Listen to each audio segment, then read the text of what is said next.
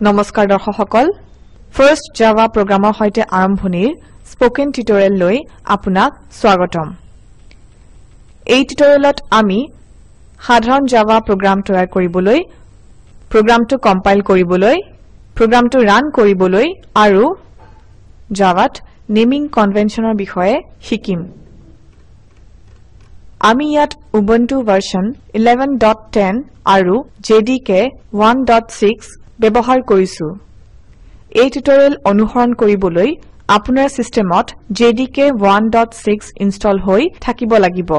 যদি নাই সেই সম্পৰ্কীয় টিউটৰিয়েলৰ বাবে প্ৰদৰ্শন কৰা আমাৰ ওয়েবসাইট চাওক এতিয়া আমি আমাৰ প্ৰথম জাভা প্ৰগ্ৰামটো লিখো আহক তাৰ বাবে আপোনাক এটা টাৰ্মিনেল আৰু এটা টেক্সট এডিটৰৰ প্ৰয়োজন হ'ব মই মোৰ টেক্সট এডিটৰ হিচাপে gedit ব্যৱহাৰ কৰিছো টেক্সট এডিটৰত আমি প্ৰথমে হেল্ল world নামৰ ক্লাছটো তৈয়াৰ কৰিম গতিকে ক্লাছ হেল্ল world বুলি টাইপ কৰক হেল্ল world হৈছে ক্লাছটোৰ নাম আৰু কাৰ্লি ব্ৰেকেট ওপেন কৰক এন্টাৰ দিয়ক আৰু কাৰ্লি ব্ৰেকেট ক্লোজ কৰক এই দুই কাৰ্লি ব্ৰেকেটৰ মাজৰ কোড হেল্ল world বোলা ক্লাছটোৰ অধীনৰ হ'ব এতিয়া ওপৰত থকা সেভ আইকনত ক্লিক কৰি ফাইলটো সেভ কৰক সঘনাই ফাইল সেভ কৰি থকাটো এটা ভাল অভ্যাস সেভ এজ ডায়লগ বাকচটো ওলাই য'ত আপুনি ফাইলটো সেভ কৰিব বিচাৰে সেই ঠাইত ব্ৰাউজ কৰক ইয়াত হোম ডিৰেক্টৰীত মই এটা ফোল্ডাৰ তৈয়াৰ কৰিম ইয়াক ডেমো বুলি নাম দিও আৰু এন্টাৰ টিপো তাৰ পিছত এই ফোল্ডাৰটোৰ ভিতৰত ফাইলটো সেভ কৰিম নেম টেক্সট বাকচত ক্লাছটোৰ নাম টাইপ কৰক জাভাত ক্লাছৰ নাম আৰু ফাইলৰ নাম একে হ'ব লাগে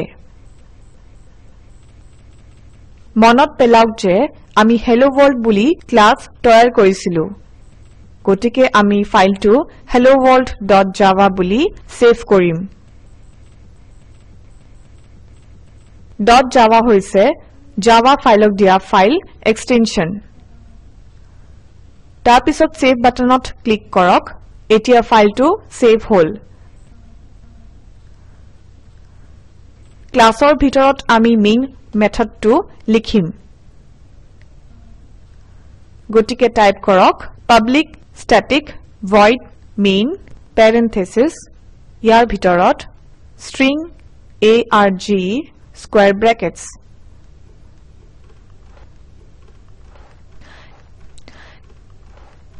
main functione programৰ আৰম্ভণি বিন্দুটো চিহ্নিত কৰে কোনো এটা পৰৱৰ্তী টিউটৰিয়েলত আমি পাব্লিক static void আৰু string arg ৰ বিষয়ে বৰ্ণনা কৰিম তাৰ পিছত আকৌ এবাৰ কাৰ্লি ব্ৰেকেট ওপেন কৰক এন্টাৰ টিপক আৰু কাৰ্লি ব্ৰেকেট ক্লোজ কৰক এই দুই কাৰ্লি ব্ৰেকেটৰ মাজৰ কোড মেইন মেথডৰ অধীনৰ হ'ব টাৰ্মিনেলত এটা লাইন প্ৰদৰ্শন কৰাবলৈ আমি এতিয়া এটা কোড লিখিম গতিকে মেইন মেথডৰ ভিতৰত টাইপ কৰক system.out.println parenthesis semicolon এটা লাইন প্ৰিন্ট কৰিবলৈ ব্যৱহাৰ কৰা এইটোৱে হৈছে স্টেটমেন্ট এটা লাইন শেষ কৰিবলৈ সেমিকলন ব্যৱহাৰ কৰা হয় এতিয়া কি প্ৰিন্ট কৰিব লাগিব সেইটো জাভা কওঁ আহক গতিকে parenthesisৰ ভিতৰত ডাবল কোটছ দি টাইপ কৰক my first java program exclamation mark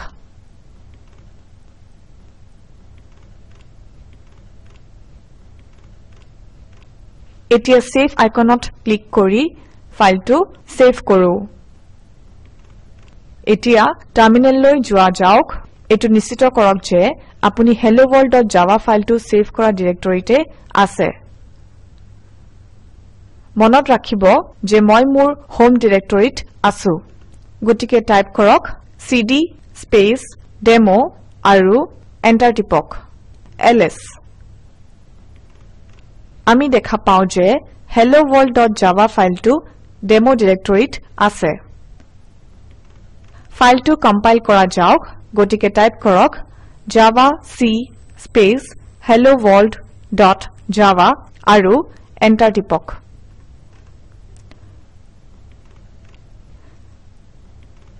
আমি তৈয়াৰ কৰি থোৱা ফাইলটো ই কম্পাইল কৰে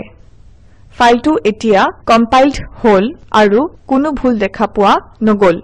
helloworld.class ফাইলটো তৈয়াৰ হোৱা আমি দেখা পাইছো এই ফাইলটো যতে ততে ৰান কৰিব পাৰে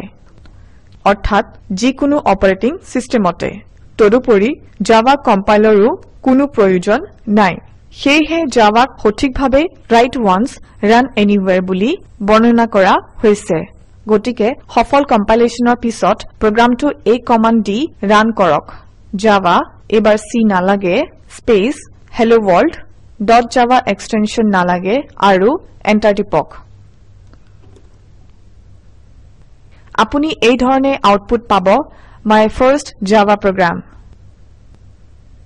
গতিকে আমি আমাৰ প্ৰথম জাভা প্ৰগ্ৰামটো লিখিলো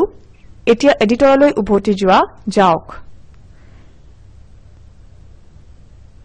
এতিয়া স্টেটমেন্টৰ শেষত থকা সেমিকলনটো গুচাই পেলাওক সেভ আইকনত ক্লিক কৰক এতিয়া টাৰ্মিনেললৈ উভতি যাও এই কমান্ডটো ৰান কৰক জাভাক helloworld.java কম্পাইলে এটা এৰৰ দেখুৱাব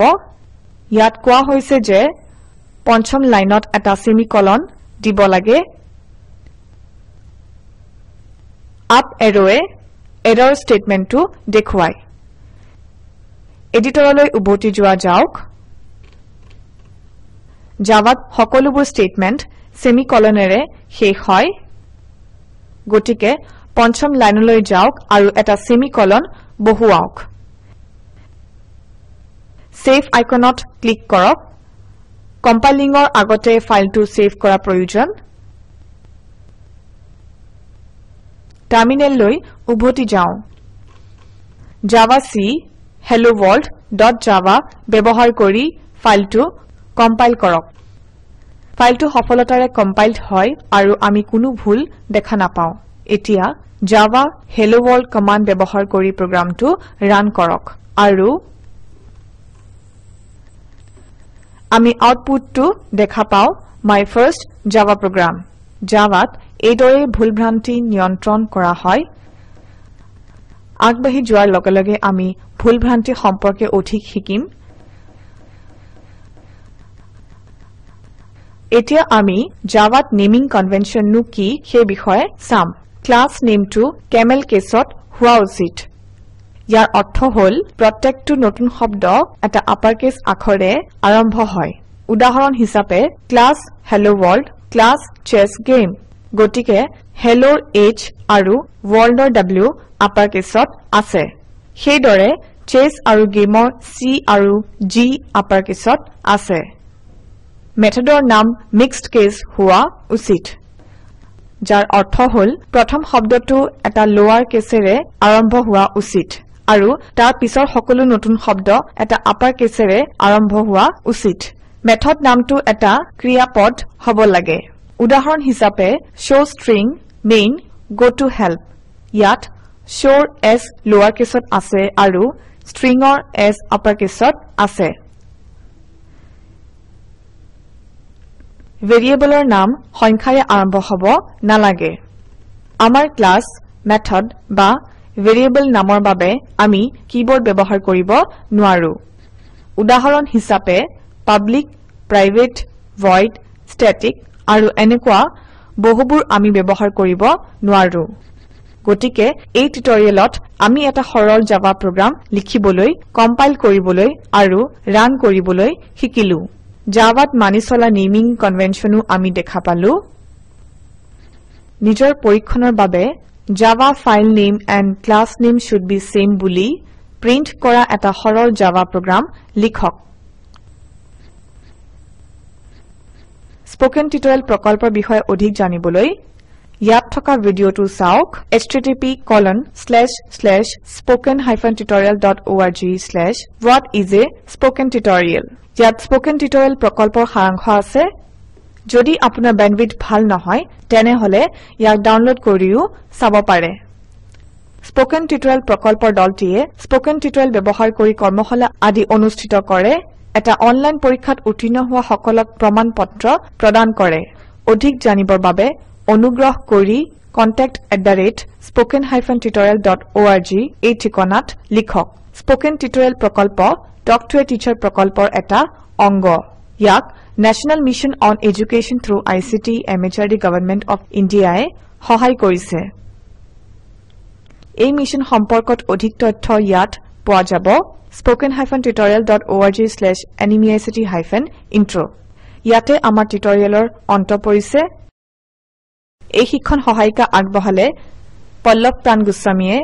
আৰু এয়া হৈছে IIT বম্বেৰ পৰা মই মৌচুমী মেধি যোগদানৰ বাবে ধন্যবাদ